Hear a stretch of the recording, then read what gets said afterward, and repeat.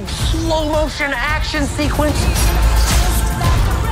With the new Deadpool and Wolverine trailer joining Marvel's multiverse saga, fans have taken to the comics to see what variants of Wade Wilson we might meet on the screen. We know Blake Lively is playing Lady Deadpool, but is there a chance of more mercs with a mouth floating around? Say perhaps one from a twisted universe with an agenda against mutants. After all, we don't know what characters populate the universe the Wolverine in the movie is from. All we know is that in this movie, the X-Men's world went to shit. Could it be because of a mutant-hating government that equips superpowered individuals to hunt those with the X gene on live television? And could one of these individuals be Wade Wilson, aka Deadpool from the Ultimate Universe? Well, we won't know these answers until Deadpool and Wolverine comes out, but we do know who Wade Wilson is, and if you too are intrigued by how there's a Deadpool that hunts mutants, then just keep on watching. Be warned, it gets gruesome. Before we get into our explanation, we have a very small request. If you like our content, please support us by subscribing to our channel. This is a small click for you, but for us it means a lot. Thank you. Let's begin.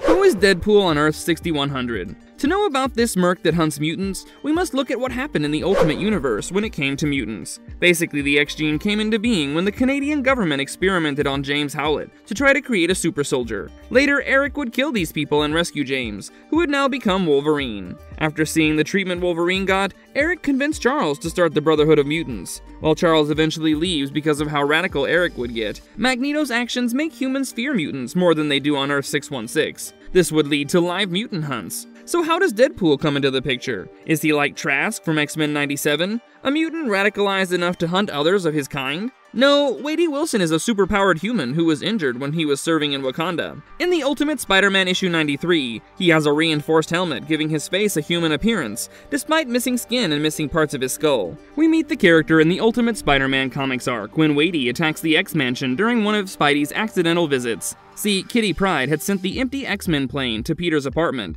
and like the sweetheart he is, Parker came to her rescue. Not only do Wade and his allies succeed in using tech that disguises them to infiltrate the X-Mansion, the Reavers also capture several X-Men, and Wade takes Spider-Man along too. The worst part, Wade impersonates Kitty, Spider-Man's then-girlfriend, to attack him. He sure does love the show. Trust me, this is where it gets dark. In the name of showbiz, Ultimate Deadpool throws Spidey and the X-Men overboard from a plane, saying it's better to hear their screams than to kill them when they're unconscious. And of course, all this is happening on Krakoa, off the coast of Genosha, which in the Ultimate Universe is ruled by a mutant-hating government. And it's pretty gruesome. For example, there's Mojo, who hunts mutants on live television. We get to hear Deadpool's version of the events. The Reapers, which he's a part of, believe that mutants are terrorists and have mechanically modified themselves to hunt them down. Deadpool says that the mutants he's captured broke international law by flying onto his plane, but we also saw his team impersonate different mutants and attack them in the X-Mansion. Wade says some pretty racist stuff about the mutant population, comparing them to animals. He seems to believe in the narrative that mutants think they're better than humans,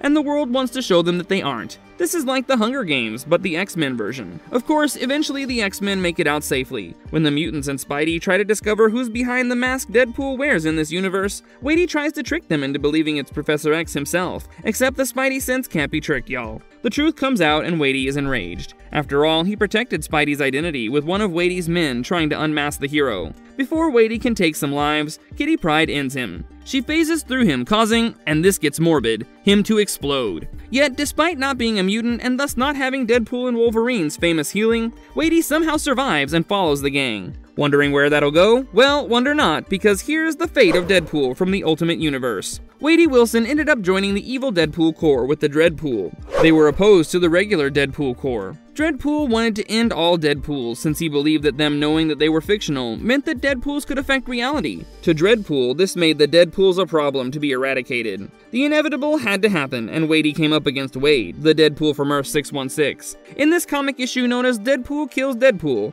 our Deadpool eventually kills Wade with a sword to the chest, ending the terror of this mutant-hunting merc with a mouth. It's a single action scene where Wade isn't even named. Considering at that point a darker Deadpool was trying to kill all Deadpools across the multiverse, it makes sense that despite being almost pure evil, Wade was not even considered that much of a thorn in anyone's side. Wade answered that, I suppose. And are we even surprised that 616 Deadpool could best this mutant hunter? Despite all his skills, Wade was no match for Wade's powers and healing factor. Wade legit stabbed Wade while shooting at another evil Deadpool. At the same time. Wade looked so shocked, but what were the skills that Wade showed when fighting that caused him to be so flabbergasted that he could be bested, and that too so easily? Ultimate Deadpool skills and powers. Despite his big mouth getting him into trouble, Wade was still extremely skilled. An Olympic-level athlete, he was also an excellent marksman. He was also a master martial artist with superhuman durability, reflexes, and great stamina. Alongside all these, he has an image-distorting cloaking device, which he used in the Ultimate Spider-Man comics to infiltrate the X-Mansion and capture Spidey and the X-Men. What do you think of Wadey? We don't think he holds a candle to Wade Wilson from Earth 616.